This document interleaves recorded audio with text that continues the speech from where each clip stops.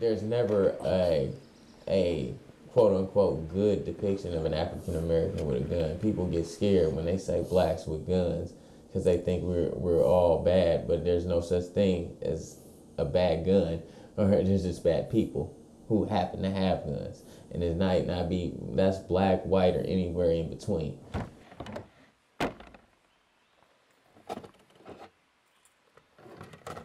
Everybody that hunts and uses firearms is not white. They're, you know, it's kind of portrayed as kind of a redneck industry, and all the shows on TV, there's an absence of people of color and that kind of stuff. We're trying to break in and show that a lot of different people do hunt and utilize firearms.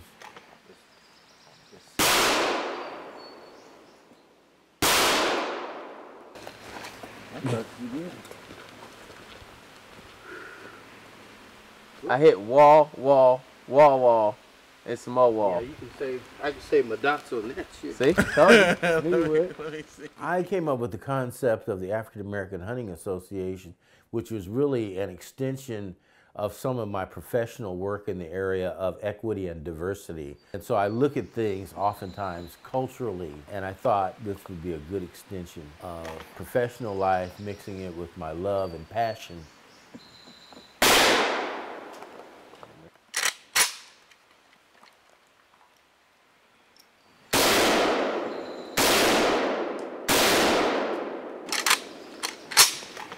When I hear about African Americans using firearms, usually it's all black people do is shoot up stuff and rob liquor stores and gangbangers and this, that, and the other.